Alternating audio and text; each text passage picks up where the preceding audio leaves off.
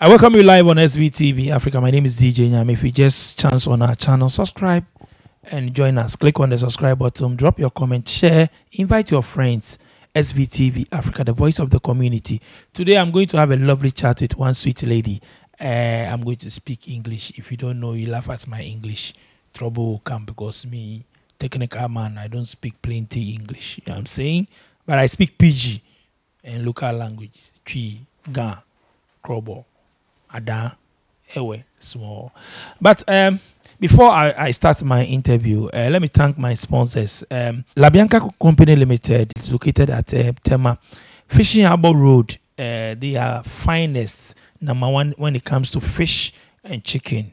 Don't go there. The #1 cold store in Ghana. If you want to set up a business, you want to open a cold store joint or something, or you want to you own a restaurant, bar, whatever, the prices are moderate. You go buy, you sell, you make money out of it. Њããginãs Company Limited. You can call them, their number on the screen for enquiries. You want to place order, you want direction and whatever you need. Just call them, number on the screen. Њããginãs Company, no size. Gildan distributor in Ghana. You see the shirt I'm wearing?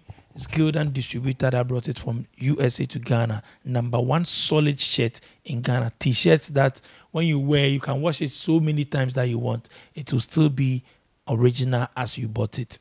Gildan distributor, they are located at Adabraka, wholesale price.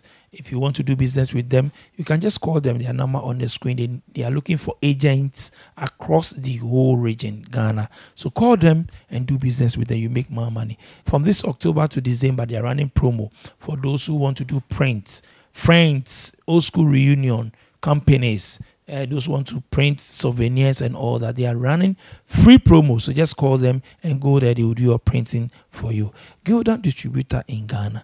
No size. Let's go and have a chat. Sweetheart, good morning. Good morning. How are you? I'm very well, and yourself? Great. You're looking so... I like your outfit. Thank you. So who are you wearing today? I'm wearing... on this seat is red carpet. So who are you wearing?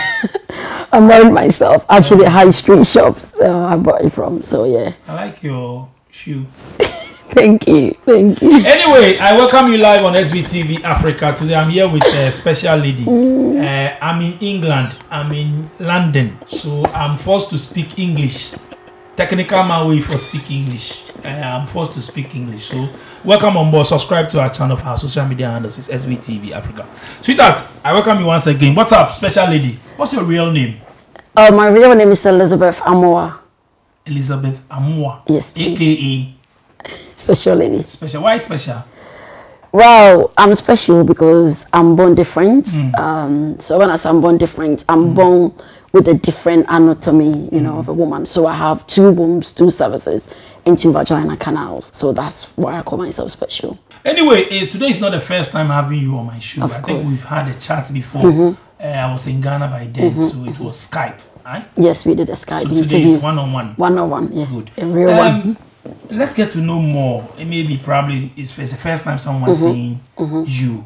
I know you've done a lot of interviews, but maybe today is the first time maybe somebody that maybe he or she has not seen you before seeing you. Can you tell us more into this double vagina thing and how it all came?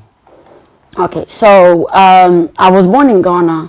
And if I go way back from the age of 6 years old, I used to complain a lot with abdomen pain and a lot of recurrent thrush, which is white, you know, that comes, you know, from a female genital area. And it went on to I reached my puberty, and I had a late puberty. My periods were irregular. So there were a lot of symptoms that was pointing that there was something wrong somewhere. However, the doctors kept ignoring, or I would say they had no idea. So my concerns and plea were ignored on many, many occasions. And for many years, when I reached my adulthood, it was similar until I persisted, you know, to seek, I would say, adequate medical intervention. And it wasn't until I was 32 years old that they find out that I have a different type of womb. And I was born with 2 wombs. So then I had a surgery, which is a keyhole surgery, laparoscopy. That's when they insert the camera in my womb to know that I also had 2 cervices and 2 vaginal canals. And also or severe endometriosis, which is the lining of the womb outside the uterus.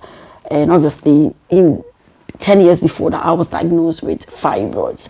So this is how the journey was. As I said, a lot of complications, a lot of, I would say, neglect, and doctors ignoring, or medical professionals ignoring my plea to get answers. And this is why, I started my advocacy and also came out to tell my story for everyone to know that this condition that exists. You've been on a lot of media platform or media houses, interviews here and there, coming out boldly to share this. Is it worth it? It is worth it. And the reason why it's worth it is a lot of people don't know or have never heard that, this condition exists, which is uterine diaphysis, possessing two womb. Not every woman with two womb have two cervices or two vaginal canals. Some have two womb, one cervix and one vaginal canal. I have the complete malformation, which is a two womb, two cervices and two vaginal canals. Having this condition makes you prone to other reproductive health issues like endometriosis, fibroids, PCOS, ovarian cysts, and so on and so forth, and even being prone to miscarriages, stillbirth, and premature delivery. So to me, coming out will let other women who are having these symptoms or signs to know maybe they do have this malformation, but they are not aware. It will also help medical professionals to understand that if any patient presents to their clinic with this kind of symptoms, they would take it seriously and do further investigation. Like my case, it took at least 32 years, of my life for doctors to know that I was born different. So to me, coming out is worth it because it has helped some medical professionals and even patients or women, and even helped myself to understand who I am, my body, to help me with the confidence. There are other women, not necessarily means they have my kind of womb, but they may have, let's say, body image issue. They might not feel comfortable in their body. They might feel they are different. Maybe it could be normal or medical condition, or it could be the way they look in, in the shape or figure. So if these women hear my story and the fact that I'm out there talking about unspoken topics, it will encourage and motivate them to feel comfortable and have that self-esteem to know that it doesn't matter how they look, the kind of medical condition they have, they are special, they're born to make an impact on this earth, or they should understand that however they look or whoever they are, they're still okay. They should accept it. And to me, obviously, it doesn't show on the outside, and even in the inside. The fact that I came out has enabled me to be the voice of the voiceless, to be the voice for many women, many young girls. As I said, not necessarily means they have uterine deficits, but also any other medical condition or having body image. So it was extremely worth it, although the journey hasn't been easy.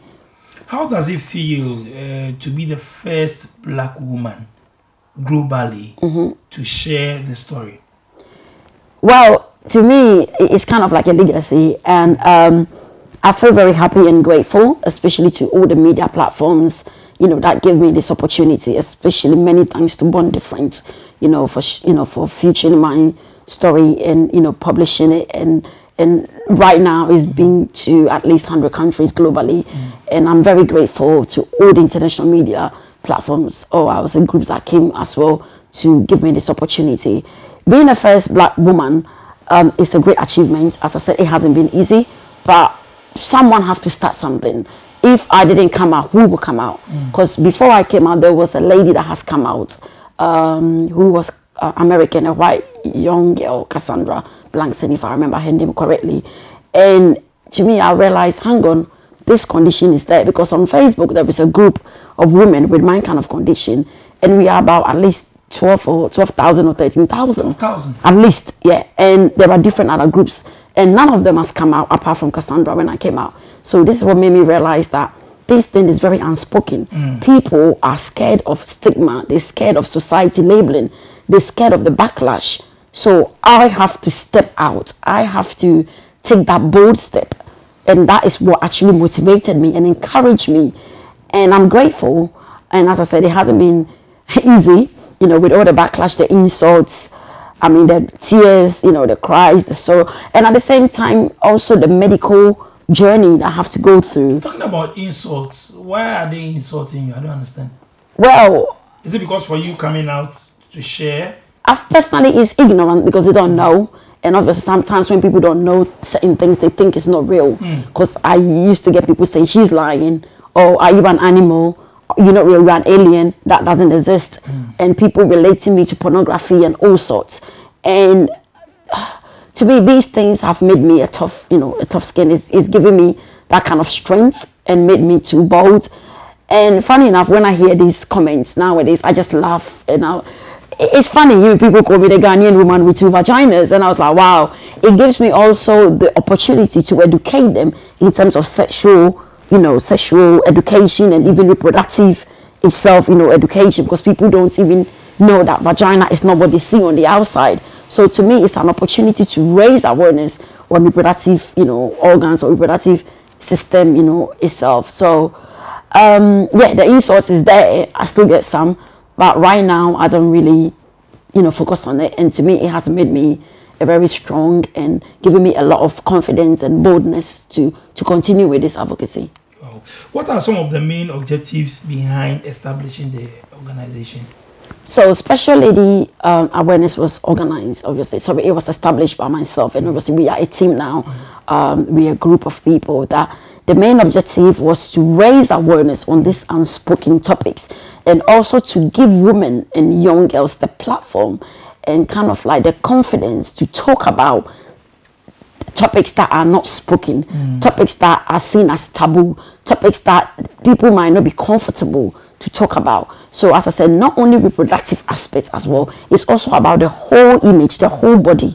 Having, let's say, reproductive health, you do have symptoms from discharges to recurrent miscarriages to thrush to even mental, having anxiety, depression. So Special Lady is there to let them know that it doesn't matter what condition you have to persist and get early diagnosis in order to get, the right medical care and support that you need in order to manage these symptoms and live happy and healthy, because all these conditions and other challenges that we face being a woman born different or being a woman with fibroids or endometriosis or infertility issue or society labeling you or backlashing you, it will affect you psychologically. It can affect your career, it can affect your relationships, whether marriage or dating someone or family and friends. So Special Lady is there to let these women feel special, and at the same time we also help with I would say healthcare units, which is hospitals and doctors,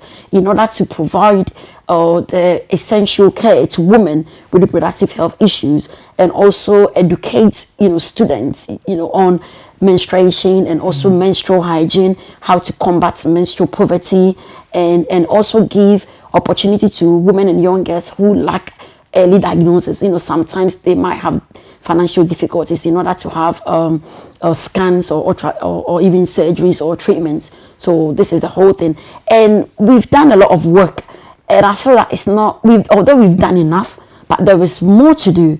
This is why Special Lady continue with this advocacy, and we want other international agencies and organizations to reach out so that we can work together, do a lot of collaborations, do a lot of work, because a lot of women and young girls are suffering in silence. And recently, if you are aware, there is a lot of campaign going on for women with endometriosis. It takes no less than 7 years for women to get diagnosis for endometriosis, and sometimes by the time they get this diagnosis, it's a bit too late. And therefore, this is why the advocacy must continue. This is why international agencies, medical professionals, we all need to come on board so that these women and young girls can get early diagnosis and the right treatment that's supposed to be given to them.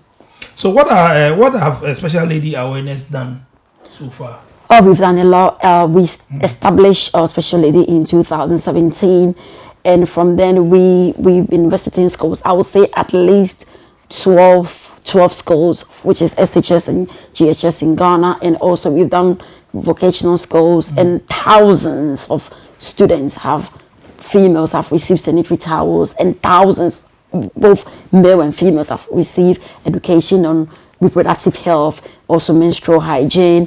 We've done donations to 37 military hospitals in Ghana, donating pallets of medical supplies to women to diagnose reproductive health issues and also treatments, and at the same time pediatric care.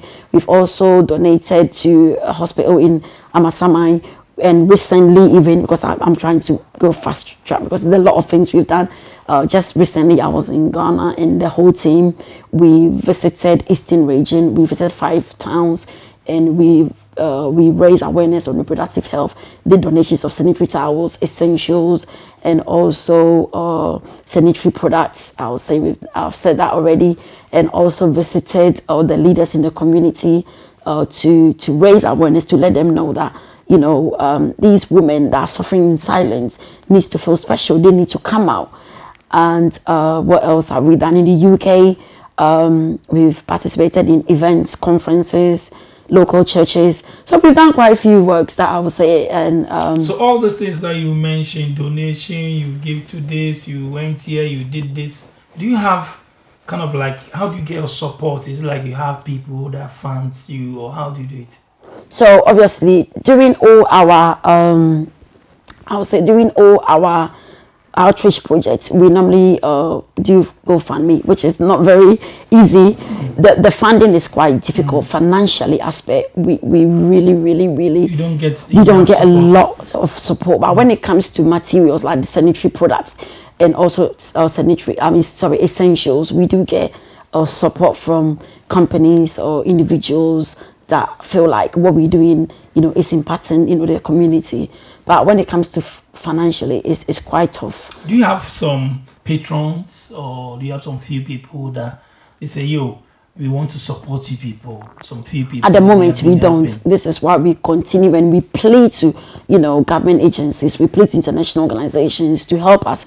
I mean, I must say, I will use this opportunity to say thank you to Advocates of World Health. They do support us with the medical supplies. But then when it comes to the shipping aspect, you know, that is also, especially the awareness, have to raise money to do that.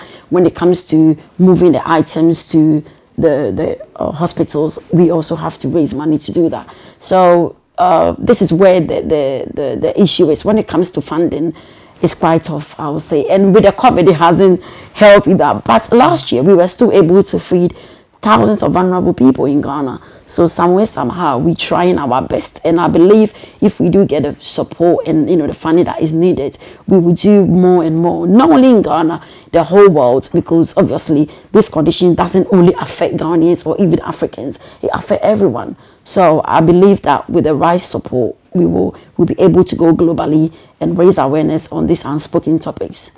Has the organization achieved its goals? I won't say fully. Yes, we have achieved some. The fact that now people believe and understand and know that uterine diversity is real. People understand that it doesn't matter how you're born, you're different. People understand that you know, these unspoken topics have to be discussed. It shouldn't be a taboo or an elephant in the room. So that aspect, we have achieved a lot. But to me, there is more to do, as I said, more to do as going global, you know, letting the whole world know what we do and where we want to go. You know, a time will come. I want people to be comfortable to talk about this issue. I want medical professionals to understand these women, to guide them, give them the support, give the young girls support. You know, the girl-child education. Do you believe that some young girls, you know, miss out school because they do not have access to sanitary towels? And these are all the topics and these are the issues that we tackle. So I want a time to come, and it's a dream that every young girl will have access to sanitary towels. Every young girl will have access to the education of menstruation. Every young girl will have access to even education, youth empowerment. So what we do, as I said, it's not just reproductive aspect. It's a whole, you know, I would say girl-child empowerment, at the same time reproductive health, and at the same time also tackling unspoken topics and letting women know that it doesn't matter how they are born, who they are, where they come from, their social background, they are special, and they want to make an impact. You've been on a lot of platforms, like I said earlier. Do you think your voice has been heard? I feel like it has been heard to some extent, but not enough. The reason why not enough is whenever my story come out, there are still people there that feel like, oh, this is strange. Recently, I was on GBC. Over 119,000 people have seen the video within 3-4 days. And when you read the comments, there are still people don't understand what uterine diaphysis is. There are still people don't even believe that this condition exists. So you mean we need more education? We need more awareness in this. So although my voice has been heard by some people, I do not think that everybody understand the whole concept of the advocacy. So there are still more work that especially the awareness needs to do. Wow. You being a woman that has double vagina, you always been saying this. I know the men will come and try. True or false? They worry you, eh? Men worry you, eh? Well, not only men, women even ask, oh, what do you mean by you have two vagina? Yes, they want to see. I think the reason being is a lot of people think vagina is what you see on the outside. They do not know that vagina is the hole that is seen in the inside. So that's why I said it gives me the opportunity to explain to them that when I'm naked, I'm like any other woman. You see a V shape. However, as I have one clitoris that every other woman. So as you enter, obviously after where we urinate, that hole that is inside there, mine is divided into two. So it's like the nose that there is like a flesh in the middle. So yes, I do have the left hole and the right hole. So scientifically, it's called two vaginas. On the outside, though, I do have one normal vagina shape. So how are we going to see it? Because now you have double vagina. You alone can see it. You and your doctor. But me, I will not see it. A lot of people to ask the same thing. What shows that you have double vagina? Well, that's what I said. It's in the inside. So when in the inside, it's divided into two. And you are creating awareness. Yes. Okay, so how will one understand? But then there are pictures out there. When you Google, you will see what two vagina means. So for me, it's like the vagina is two, and it's divided into two. Then it leads to two cervices and two womb, obviously. When you look online, you will see that. But I know what you're trying to aim it at, because someone told me that, wow, but if we scan you on live TV so that we will see. Of course, one day I will agree to having a live scan. However, as you know, you only see the images, the scanning image. It doesn't mean you will see me real, because obviously the scan has to go inside, or you will see the screen and it will show you the two vaginas. But I think it's something I need to take it on board and maybe have a live scanning. You need to do that. Maybe you do it on SVTV Africa. When the time is up, you call us. When you are ready, we'll go to the scan and cover it live on SVTV Africa. That would be very good. Yes, I think that would be good. What are some of the challenges you face? You've said a lot. Having all these things, what are some of the challenges you face? Has somebody approached you saying, I have the same thing, or any family, or anybody telling you all these things? Yeah. So the challenges I faced is personally, and any woman out there who is born with uterine diaphysis, we know we are prone to kidney diseases. Some women with my condition have one kidney. Fortunately for me, I have two kidney. Having said that, my kidney is not as healthy as most other women out there. So every year or two, I have to have kidney test done, especially when my urine turns yellow. It's alarming, because then I have to get test done. I do get a lot of tests done for my ovaries, my kidneys, and everything. So it's a yearly or annually, I do have to get tests done. When, let's say, I bleed in between periods, obviously it raises alarm. Not only because I have uterine diaphysis, I have severe endometriosis, and that too can lead to ovarian cyst, and ovarian cyst can lead to ovarian cancer. And these are all technical terms. Break it down, Kakra. So obviously, ovarian cyst is like a fluid sac that is normally grows on the ovaries, and endometriosis is the lining of the womb outside the uterus. So let's say the tissues that are supposed to perform in the womb, they're seen outside, and endometriosis can be confused as painful menstrual periods, but endometriosis pain is so severe that even if you take medication or painkillers, you will still be in pain. Sometimes you don't have to be on your period to have pain. It can spread to the lungs, the kidneys, even to the brains. Endometriosis is quite deadly illness. That's why I said there is a lot of education and awareness that is being created nowadays. So imagine I have that, and that can also lead to infertility and other complications. I have uterine diaphysis, and that will have its own complications. And I used to have ovarian cyst, but it's disappeared. And I have uterine fibroids. So just imagine that to have its symptoms. So all that in one person, you can imagine. I had to then take the steps and change my way of eating.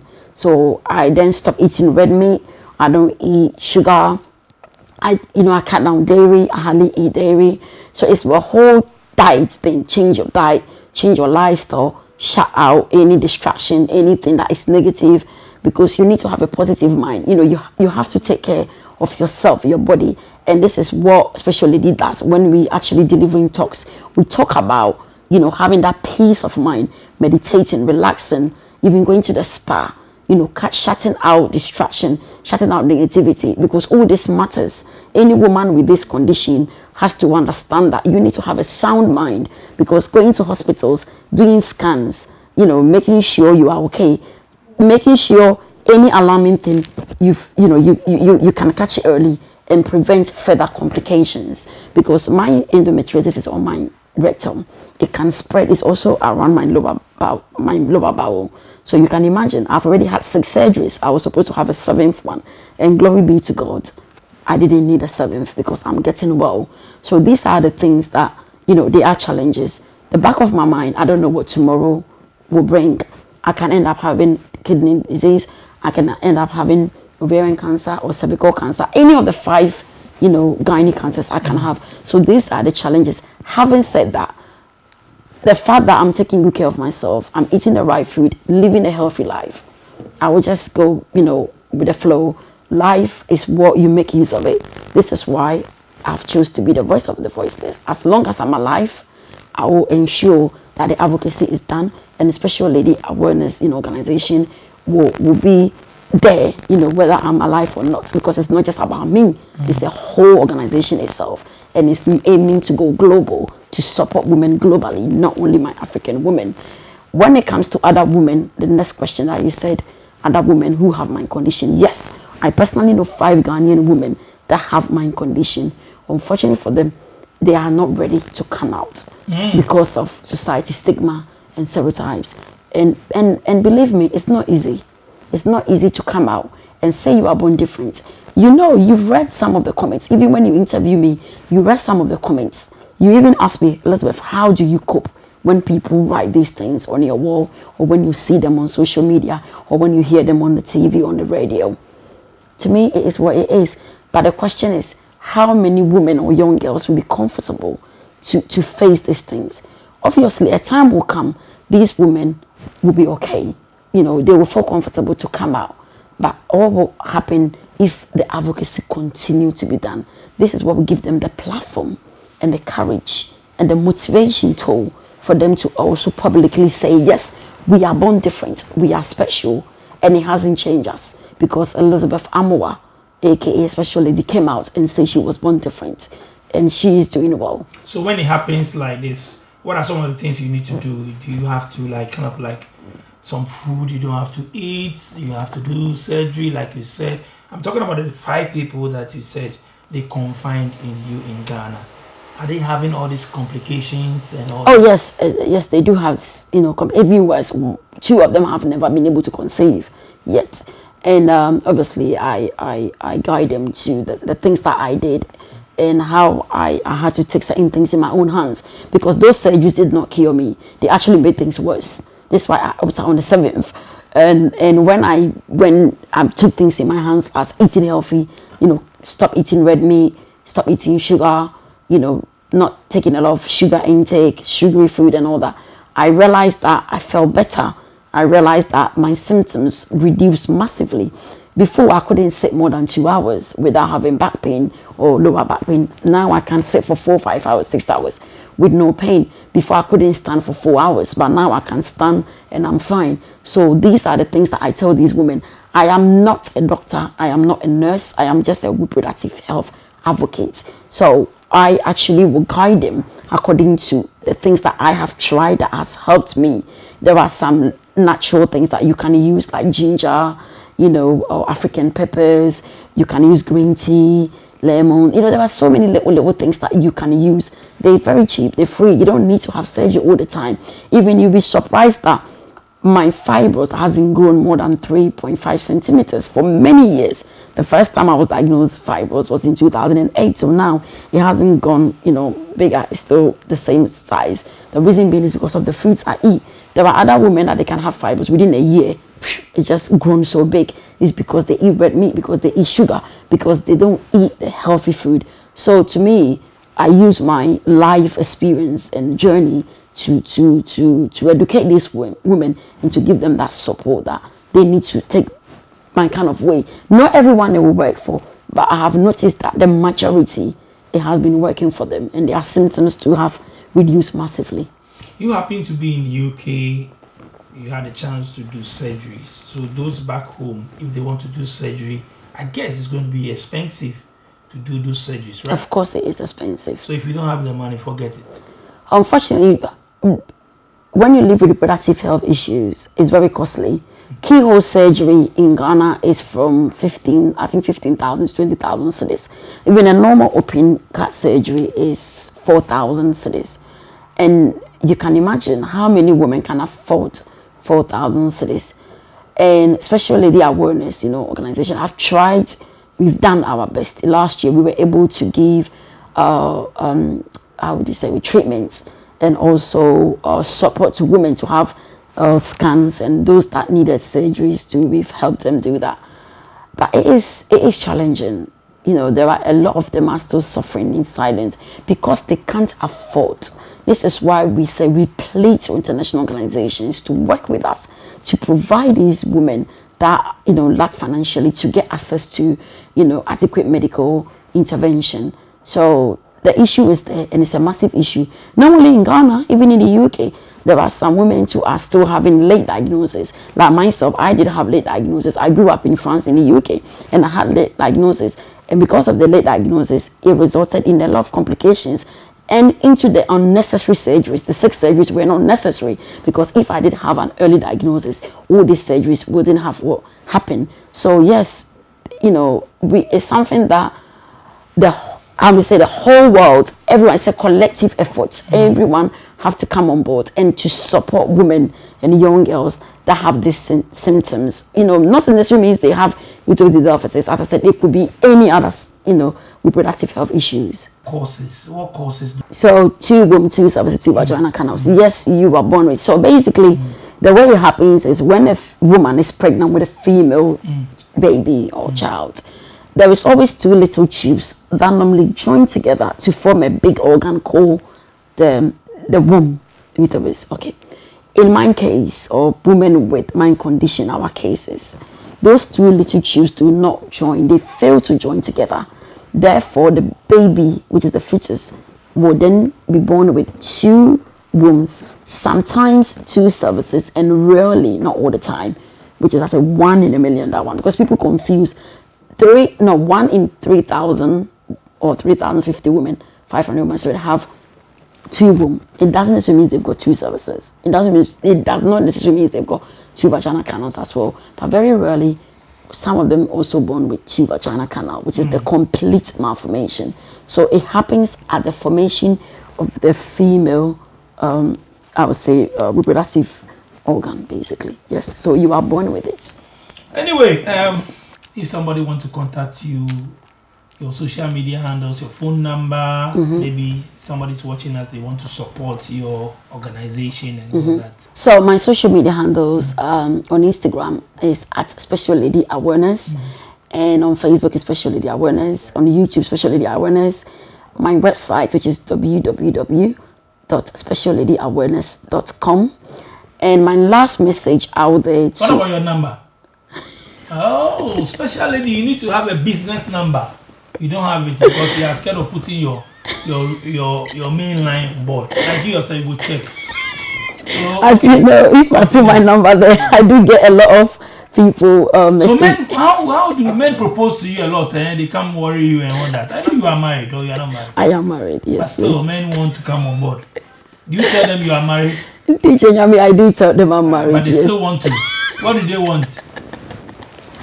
I think it's the curiosity of it when they hear that you do have 2 vitamins and 2 services and 2 vagina canals. Some of them just want to find out whether it's real, what is it, or how is it like.